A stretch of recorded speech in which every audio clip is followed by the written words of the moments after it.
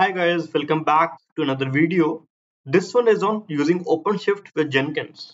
So what we have here is a situation where I want Jenkins to automatically deploy my Kubernetes deployments, services, whatever onto the Openshift cluster. For this, we want to create a Jenkins pipeline. How the pipeline is going to work is Jenkins is going to connect to a different virtual machine. This is a agent, and the agent is where we have the OC CLI installed, the OpenShift client installed. The agent virtual machine is going to connect to GitHub, and from there download all the YAMLs that I need and then deploy those YAMLs onto the OpenShift cluster. How will it connect to the OpenShift cluster? Using a token, because we are not going to configure a user's authentication. Jenkins will be connecting. So Jenkins will connect as a service account. Jenkins will not connect as a normal user. Even though I can use Jenkins to connect as a normal user as well, it is not the industry practice. So we want to connect from OpenShift client to the virtual machine. So this connection should happen via a service account. And service accounts use tokens for authentication purpose. So what we want to first configure is this OpenShift client with Jenkins. How will Jenkins communicate to the OpenShift client? So this is the first thing I want to configure. Then we want to write the pipeline, which is the Groovy code. So we have the pipeline here, pipeline, which is going to be provided to Jenkins. And this is written in the Groovy language, which I'll take you through. So the first thing I want to do is connect Jenkins to the OpenShift client. So what we'll do is we'll go to the OpenShift client. Here we are. And I will just check out its IP address of the virtual machine. It's 192.168.1.5. So I want Jenkins to connect to this virtual machine. For that, we are going to go into Jenkins and we're going to click on Manage Jenkins. Then scroll down two nodes where it is here and click on New Node. Give the node a name. So let's call it OpenShift underscore workstation or whatever you want to call it. Permanent agent is the option you're going to choose and click on create. For Jenkins to be able to connect to a node, you need an SSH connection, obviously. You also need a directory that Jenkins is going to use to put all the important data, such as whatever it clones, whatever it creates, as well as you need Java installed. On the virtual machine which you want to connect to Jenkins, on that virtual machine, Java should be there. In this case, the OpenShift client VM should have the OC command to connect to OpenShift and Java to connect to Jenkins, and this connection will happen via SSH. So what we can do is we can come to the Jenkins GUI and provide a remote root directory. This is the path where Jenkins will store its data on the remote virtual machine. I can create a directory sudo mkdir var Jenkins and then sudo chown rn var Jenkins and chgrp as well. Now I can provide the directory name here. That's var Jenkins. So whenever Jenkins connects to this virtual machine, it's going to use this directory to store all the content. A label. Labels are important because the pipeline will use them. So in order to tell the pipeline that, hey, use this virtual machine, you need to give it a label. I'll copy the same name in the label section as well. Usage will be use this node only when the expression is matching. So when the label is there. Launch method will be via SSH. Give the virtual machine's IP address that we just saw was 1.5. And we need the username and the password. So we'll click on add and then click on Jenkins. It's username with password. That's correct. The virtual machine's username and the virtual machine's password. And we'll give it an ID of OpenShift workstation SSH and click on add. Choose the credentials here. Post verification strategy is going to be non-verifying. You would not do that in production. In production, you would want to have a host key verification, but I don't have that configured here, so I'm going to skip this and click on save. Click on the OpenShift workstation, and we have an error here. Let's click on log, and we have SSH error. So as we can see here, we are able to connect to the virtual machine. However, the Java package is not installed, due to which we are getting this error. So what we want to do is, on our OpenShift client virtual machine, we want to install Java. Now the installation steps will differ according to the operating system that you are using. In my case, I'll just simply run the command sudo apt install, because this is an Ubuntu based virtual machine. Default hyphen JRE, and the second package, that's default hyphen JDK. And once these packages are installed, the virtual machine will have Java, and then Jenkins will be able to successfully connect to the virtual machine. We'll take a look at it. So this is around 150 MB of packages, should not take a lot of time. And then we can see whether Jenkins is able to connect or not connect. And in case Jenkins isn't able to connect, then we'll troubleshoot that as well. So let's wait for this to happen. Okay, now that Java is done installing, running the java-version command works. And if I open up the browser and go to Jenkins, click on log again, scroll down to the bottom, we can see agents successfully connected and online. So now everything is working. Jenkins is able to connect to the OpenShift workstation. The next step is going to be to create the pipeline. The pipeline is written in the Groovy language. So what we want the pipeline to do for us is connect to the OpenShift client. After that, download the content from the Git repository and deploy it onto OpenShift. But we will log in into OpenShift via the token-based authentication. So you can use any editor to write the pipeline. I am going to be using VS Code because it provides auto completion.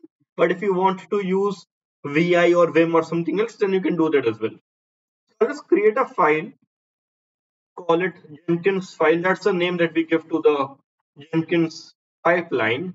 And this is written in the Groovy language. So it starts with pipeline, pair of curly brackets, agent, another pair of curly brackets, and label which particular virtual machine is supposed to run this pipeline. So we added an agent known as OpenShift underscore workstation. We'll just verify the name. Yeah, we'll mention that here. OpenShift underscore workstation. This is the virtual machine that's responsible for running the pipeline. The next step is going to be to start writing all the stages of the pipeline, whatever we need the pipeline to do for us. So now we can, after the agent part, write the next part that's going to be for environment. The environment part specifies any environment variables that you are using. So I'm using the first variable, that's OpenShift underscore server, which provides me the URL of my OpenShift API. So that's HTTPS api.ocp412.networknuts.lab:6443. That's the port number. The second one, that's OpenShift underscore namespace. In which project do I want to do this? So that's DevOps hyphen pipeline. Then we have the deployment underscore YAML underscore path, name or path of the file that is our manifest file. So that's deployment.yml. We have our Git repo where we are going to upload all the deployment files and everything else. So that's going to be https github.com/my username slash Jenkins hyphen OpenShift hyphen pipeline dot git.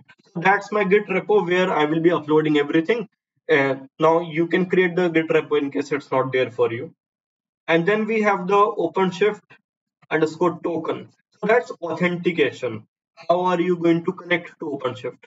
So we need to first generate a token. How can you do that? So let's come to our OpenShift client. And right now you can see I'm logged in as a Bob user, which is my admin user's name. So what I'll do is I'll make sure I'm in the correct project, and in that project I'm going to create a service account. So I already have a service account with me. Let me show you, known as Jenkins, which I'm going to delete. So OC delete SA Jenkins, and then we'll run OC create service account and give this a name, Jenkins hyphen user, and then we'll run OC policy add role to user. We are going to give him admin privileges hyphen Z for the service account name, and a namespace that's DevOps hyphen pipeline. So OC project, let's verify the name. Yeah. So now we have a service account, and that service account is there, just created 24 seconds ago. OC describe service account Jenkins hyphen user, and we can see that it has a token. This is its token for the authentication. So I can just copy the token. This is a token secret, and then we can run OC describe secret and the token secret. Press enter, and here is your token. We can copy the token, open up Jenkins, go to dashboard, manage Jenkins, scroll down to credentials, system, global, add. We are going to use secret text because it's a token. Secret is going to be the token's value. ID is going to be Openshift hyphen, uh, call it whatever you want to, but generally you want to follow a particular naming convention. So let's say Openshift hyphen service hyphen account hyphen token, and Openshift token for Jenkins. That's the description, and click on save. Now you have a token ready. So in your pipeline, we are going to write here credentials and give the tokens ID. That's going to be Openshift hyphen service hyphen account hyphen token.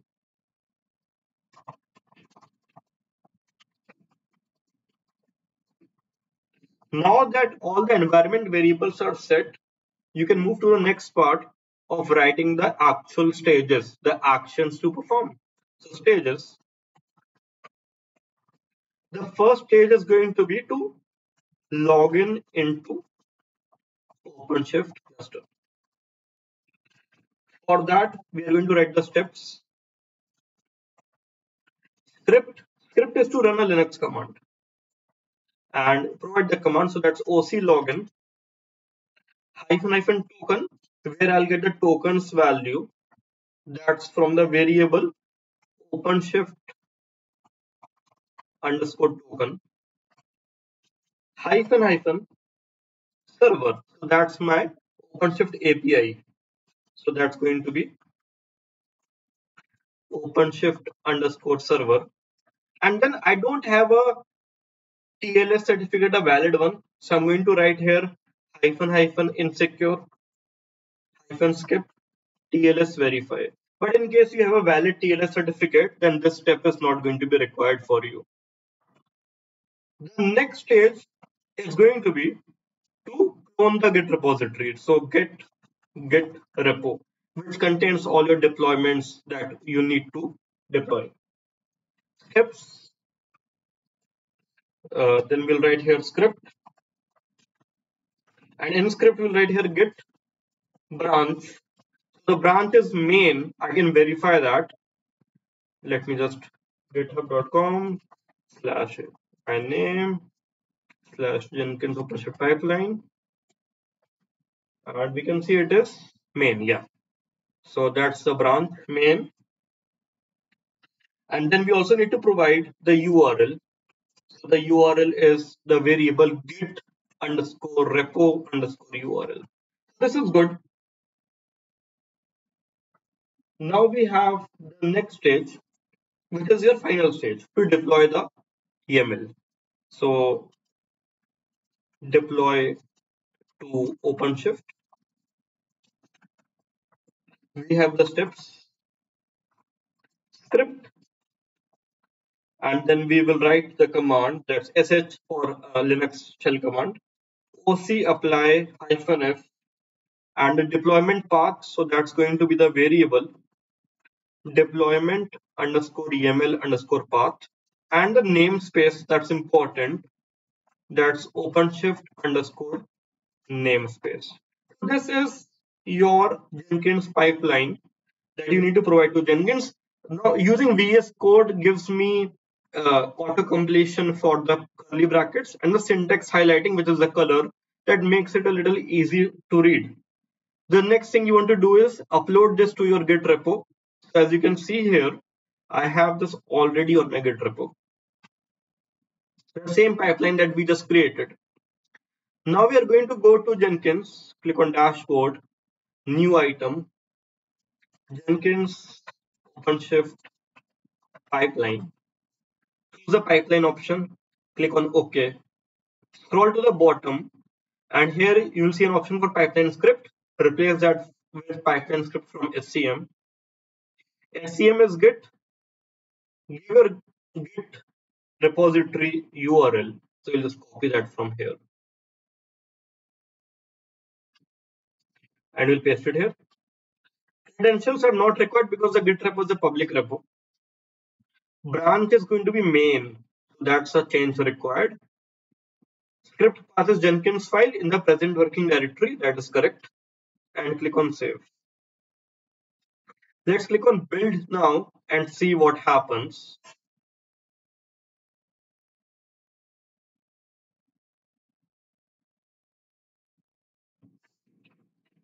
Go to console output.